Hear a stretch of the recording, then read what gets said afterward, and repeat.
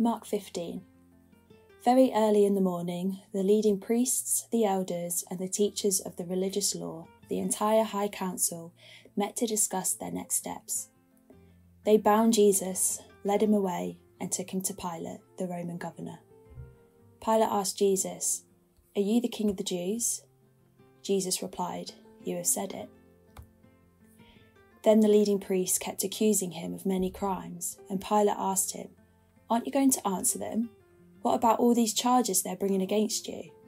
But Jesus said nothing, much to Pilate's surprise. Now it was the governor's custom each year during the Passover celebration to release one prisoner, anyone the people requested. One of the prisoners at the time was Barabbas, a revolutionary who had committed murder in an uprising. The crowd went to Pilate and asked him to release a prisoner as usual.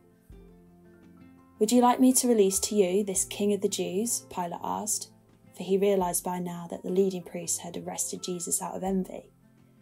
But at this point, the leading priest stirred up the crowd to demand the release of Barabbas instead of Jesus. Pilate asked them, "Then what should I do with this man you call the king of the Jews?" They shouted back, "Crucify him." "Why?" Pilate demanded. "What crime has he committed?" But the mob roared even louder, "Crucify him." So to pacify the crowd, Pilate released Barabbas to them. He ordered Jesus flogged with a lead-tip whip, then turned him over to the Roman soldiers to be crucified. The soldiers took Jesus into the courtyard of the governor's headquarters, called the Praetorium, and called out the entire regiment. They dressed him in a purple robe, and they wove thorn branches into a crown and put it on his head. Then they saluted him and taunted, "Hail, King of the Jews!" And they struck him on the head with a reed stick, spit on him, and dropped to their knees in mock worship. When they were finally tired of mocking him, they took off the purple robe and put his own clothes on him again. Then they led him away to be crucified. A passerby named Simon, who was from Cyrene, was coming in from the countryside just then, and the soldiers forced him to carry Jesus' cross. Simon was the father of Alexander and Rufus, and they brought Jesus to a place called Golgotha, which means place of the skull. They offered him wine drugged with myrrh, but he refused it. Then the soldiers nailed him to the cross. They divided his clothes and threw dice to decide who would get each piece. It was 9 o'clock in the morning when they crucified him. A sign announced the charge against him. It read, "The King of the Jews." 2 revolutionaries were crucified with him, one on his right and one on his left. The people passing by shouted abuse, shaking their heads in mockery. "Ha! Look at you now," they yelled at him.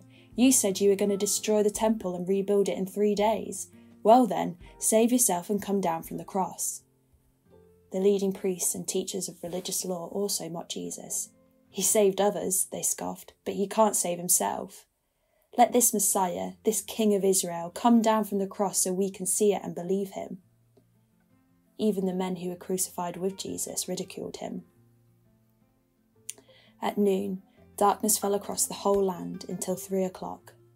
Then at 3 o'clock, Jesus called out with a loud voice, "Eloi, Eloi, lema sabachthani," which means, my God, why have you abandoned me?"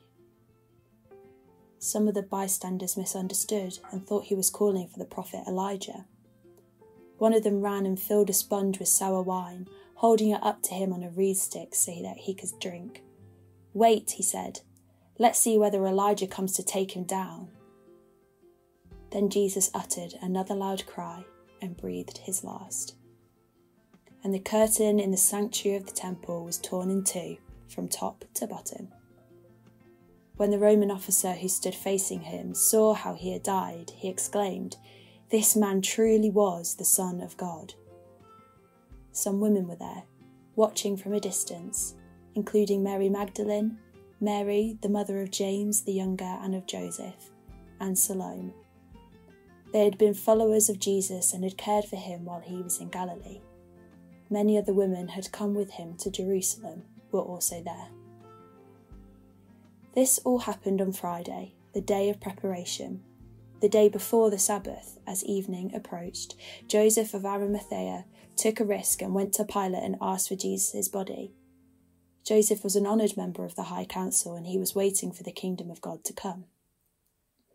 Pilate couldn't believe that Jesus was already dead, so he called for the Roman officer and asked if he had died yet.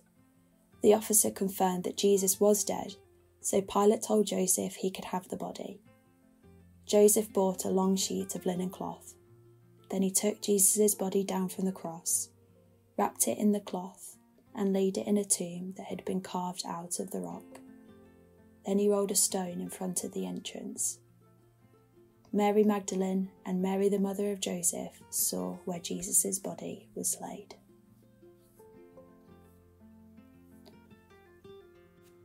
When I read this chapter, I'm left in silence. I can't comprehend that while humans can mock, insult, torture Jesus, the living God, that he would still have our best interests at heart.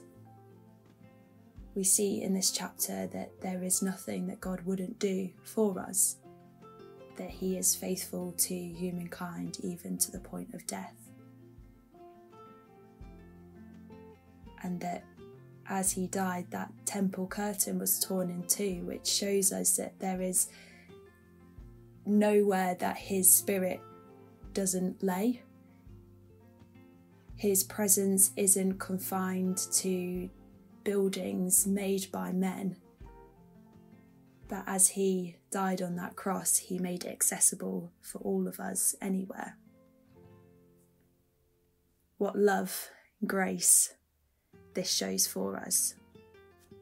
And I think it can be good for us sometimes to sit in the uncomfort of this chapter, to recognise that while we might not have been there insulting Jesus, that there have been times where we've used his name in vain,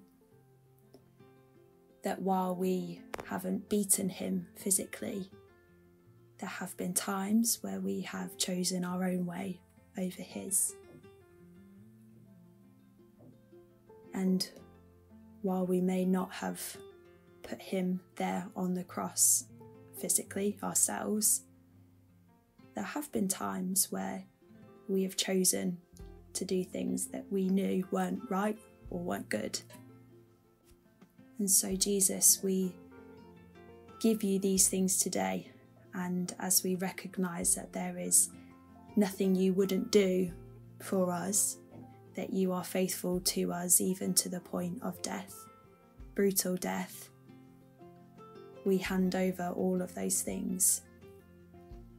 May you show us the parts of our lives where we haven't let you in, the parts that may have been too difficult for us to open up and give to you. And we ask that you would be shining your light in those dark places, and that as we reflect on your death, that we would know the grace, the freedom, and the joy of what's to come. Amen.